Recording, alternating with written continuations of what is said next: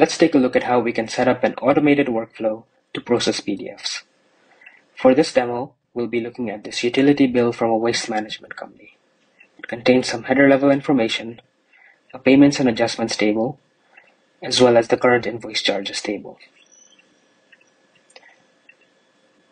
Let's give our workflow a name. We have standard import options, including our API as well as email imports. We're also adding additional third-party connectors. Let's set up our AI model. We'll configure the fields that we want to extract.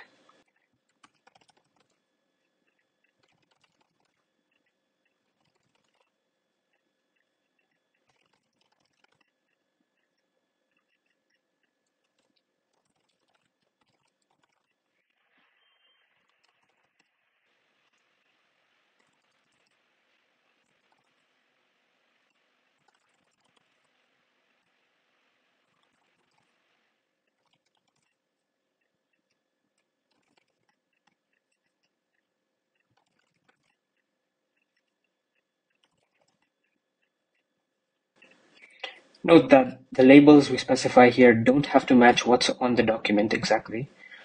And even if the labels are not present, the AI can still infer what the value represents. Let's select a model to process these documents.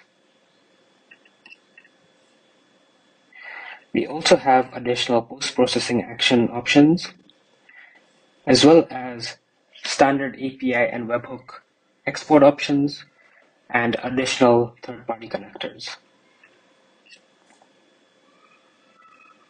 Let's pull in the document we just viewed.